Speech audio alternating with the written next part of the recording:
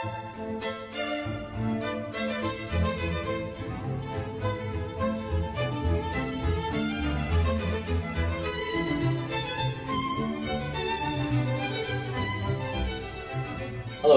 my name is Vin Morgan, and I welcome this opportunity of speaking with you about a couple of factors that are associated with bone gain around the Bicon implant.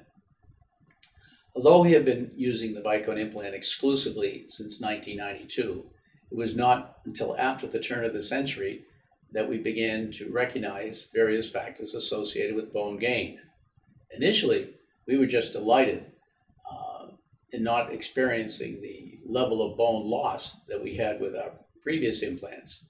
So this aspect of having bone gain was a total boon to us.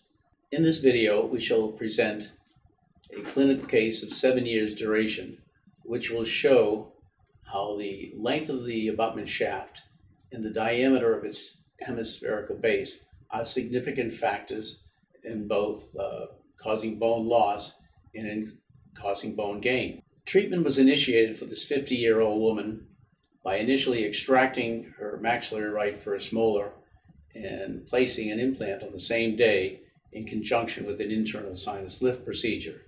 The implant was uncovered and an impression was taken for an integrated abutment crown.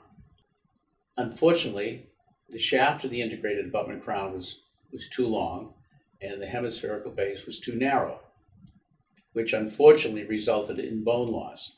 4 years after the initial insertion of the implant, this bone loss was recognized, and we took corrective action by simply removing the inappropriate integrated abutment crown and replacing it with an integrated abutment crown which had a shorter shaft and a larger hemispherical base.